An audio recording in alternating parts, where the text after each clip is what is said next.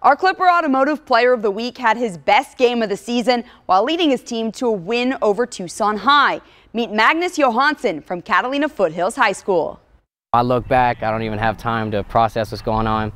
And before you know it, I'm there, it's a great feeling. Junior Magnus Johansson is talking about the feeling of scoring a 71-yard touchdown run against Tucson.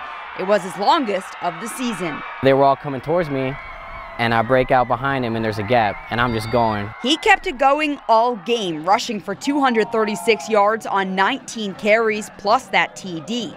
That's over 12 yards a carry. He earned every rep that he got this week. It was great to see that he had a performance like that. He's just an overall great kid. He leads by example. He does everything we ask him to do. I may not be the fastest out there when I get going, but I think just seeing where you want to go and committing 100% is what makes me able to do what I can do. His vision on the field has helped Johansson step into the starting running back role after senior Samuel Delgado went down with an injury.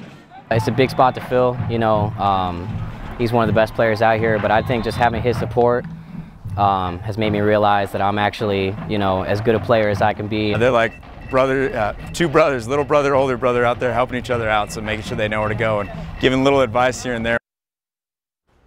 Johansson and the Falcons look to carry that success into their first 4A Keno game against Saguaro on Friday.